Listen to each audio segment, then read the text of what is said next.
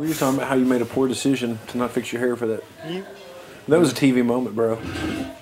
Yeah. I don't know. It was a serious moment. Dude, I would like to win an HOH and one POV just to, you know what I'm saying, at some point in time. Just to like kind of host something. To what? Just to like get the focus on me or something. Yeah. Well, you know, dude, I promise you, if I win HOH and there's a competition, I'm gonna let Judd host it. Wow. I deserve to. You already hosted one! That did not count. You hosted one. You hosted half of one more than I ever How many more hosted. competitions? Listen to this. Think about how many more competitions.